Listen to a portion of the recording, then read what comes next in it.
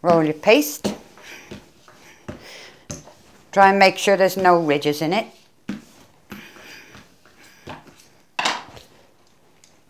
For your ribbon wheel.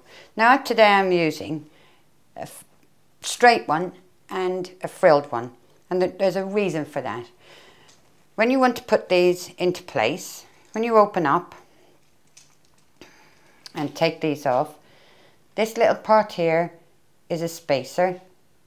The little pieces inside are spacers. So you put on what you want, then make it as wide as you like, pop that back on and pop this back on and screw it on.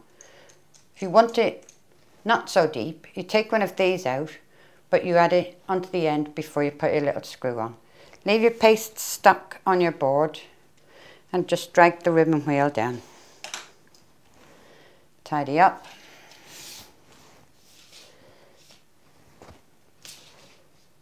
And take away. So now you can see you've got two sides to this.